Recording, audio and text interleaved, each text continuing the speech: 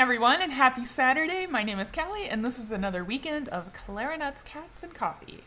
In today's video, I am going to play an excerpt from a Cavallini Caprice, and it is just absolutely charming, and it's very beautiful, and it is the perfect little excerpt to practice playing expressively in the Clarion register. So if you love this Caprice, it's actually a theme and variations, and you should just go get the book. These Cavallini Caprices are so much fun, and they're just beautiful and wonderful and just lovely to play. Before we do that, I want to thank my patrons. You guys are wonderful. I really appreciate your support over the past year. And if anybody's interested in supporting my channel, if you like what I'm doing, if you appreciate my work, please consider becoming a patron of this channel for as little as $3 a month. Clarinets, Cats, and Coffee is a series that I started a year ago, and in the series I play a little etude and I give maybe a PDF or some tips or both to viewers to implement into their own practicing over the week. And I've had a lot of fun doing it, and I have plans to keep it up over the next year or two or however many I feel like. Alright, so this excerpt is so lovely, and you know, these videos here that I make, most of them are very technical, and I believe that in order to play very expressively, we must also be coordinated enough to master any sort of technical challenges that may come along the way.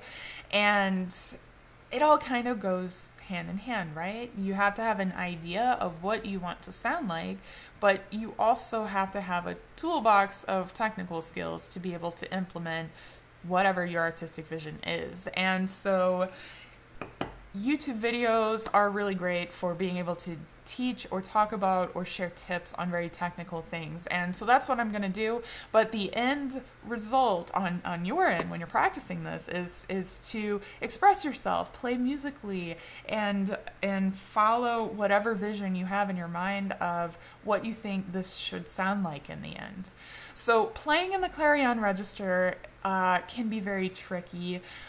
A lot of us tend to pinch the reed and kind of bite or squeeze in order to get these higher notes to sound in tune. And we do this because we typically don't use enough air to support the sound. And so what I want you guys to do is to practice just blowing fast air with high tongue position. And so what I have a lot of my students practice doing is just taking a big relaxed breath in. So I'd like you guys to try this, okay? Relax, let all the old air out, take a big breath in, and shh. So shush, like literal, like S-H-H-H-H, you know.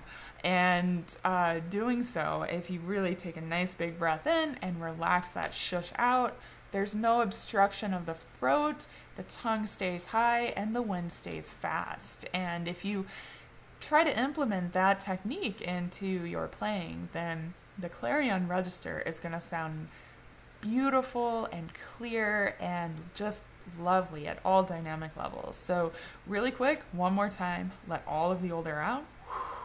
Deep breath in.